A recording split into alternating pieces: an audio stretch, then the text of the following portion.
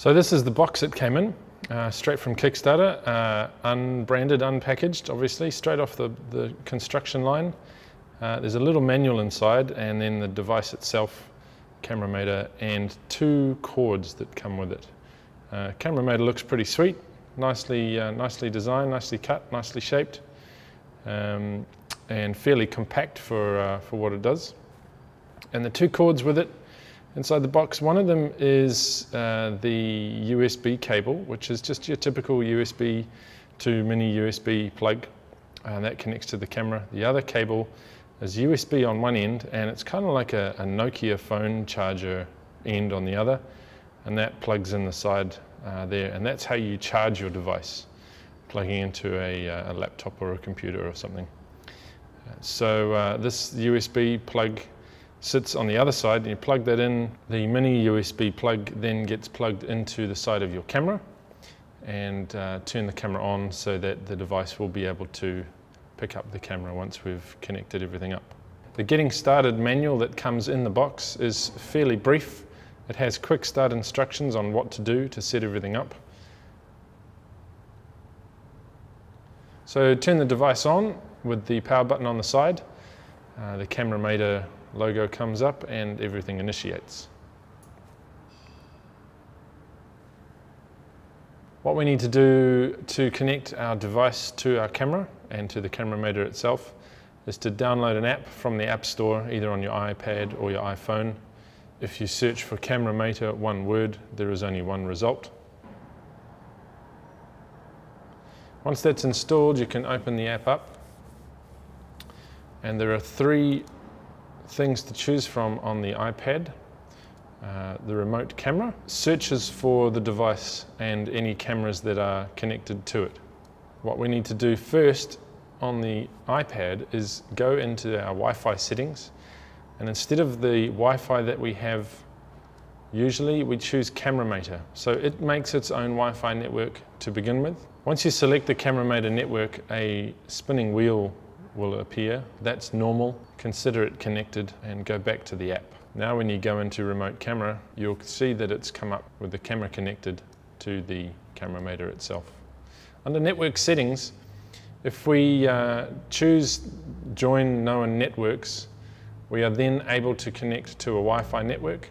You add in your password, select done, and it will connect to your Wi-Fi network. From now on, you can run the CameraMator via your Wi-Fi network rather than the network it creates itself.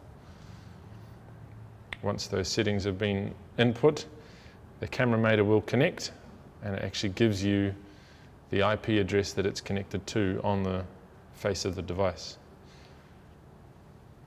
Now we're ready to go.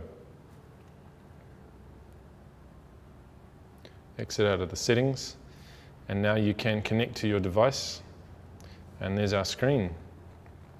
From here we can adjust our ISO speeds from 100 right up to 25-600 on the Mark III. We can adjust our aperture, obviously depending on the lens that we've got, from 1.4 to 22, and our shutter speed from 30 seconds right down to 1/8000th of a second, if your camera supports that. You can also adjust our white balance to any of the white balance settings on our camera. Color temperature, flash, cloudy, or manual. Once we've set up our settings on the app, we can simply click the camera button and it will send an instruction to the camera to take a photo. Once that JPEG has been sent from the camera to the app, it appears and will also give us a histogram in the bottom right corner.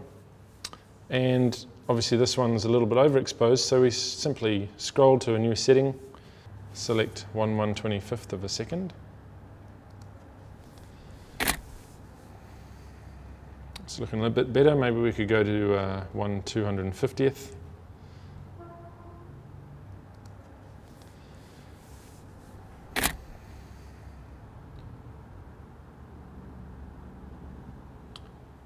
And that looks a lot better.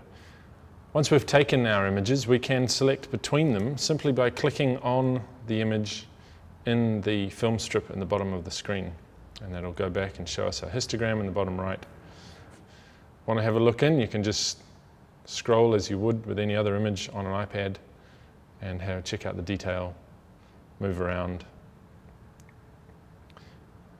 Tapping it jumps to full screen, so full screen being the actual width dimensions of the camera as it takes it. Up here in the top we have some buttons that don't actually do anything. I think that'll be coming in a future version of the next app perhaps. We can save to our album on our device with one click. We can also set up time-lapse photography with 5-minute, 15-minute preset intervals. We can change them.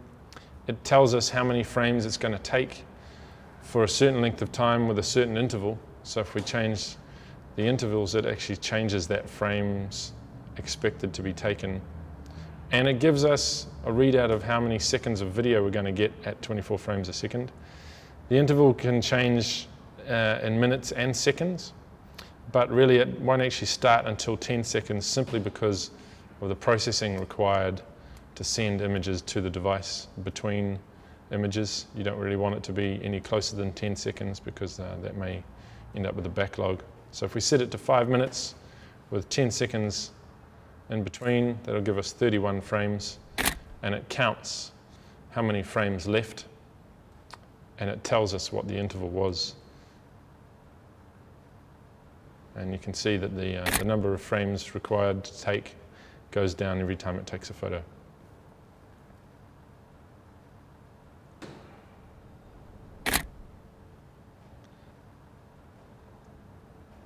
Quite a cool way of keeping an eye on how your time-lapse is going from the comfort of your dining room or your living room while your camera's out, pointed at the stars perhaps.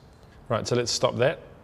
And the other function it has is a timer function, self-timer for potentially taking family photos and being in the photos yourself.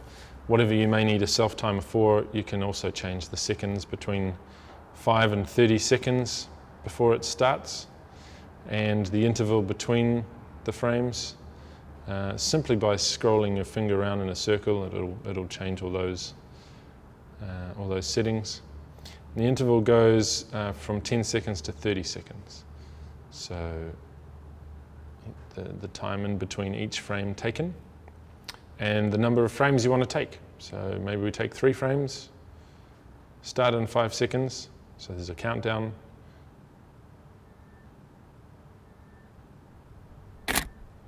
And then with an interval in between each.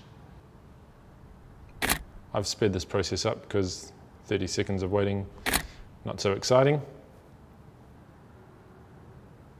If we push the home button, we go back, we can click on Session Preview, click on the camera that we want to preview, and we can look through the photos that we've taken without the danger of potentially taking any more photos. So there's a good way of giving it to your client so they can look through and have a look at how the shoot's going without actually being able to take photos themselves. The iPhone app works very similarly. Obviously a slightly different layout, but connect to the camera, take a photo from the iPhone will download the image. Everything works in a similar way. We can change our shutter speed and our ISO and our aperture, and again the white balance to all of the same settings that we could in the iPad version. We don't have self-timer, plus the other 3 icons that don't work in the iPad version, but we do have the time-lapse setup available from within the iPhone. We can also save to the photo album if we allow the app access. And we can go into local folders, just like we can on the iPad app, and look through the photos that we've already taken and added. So that's the iPhone app.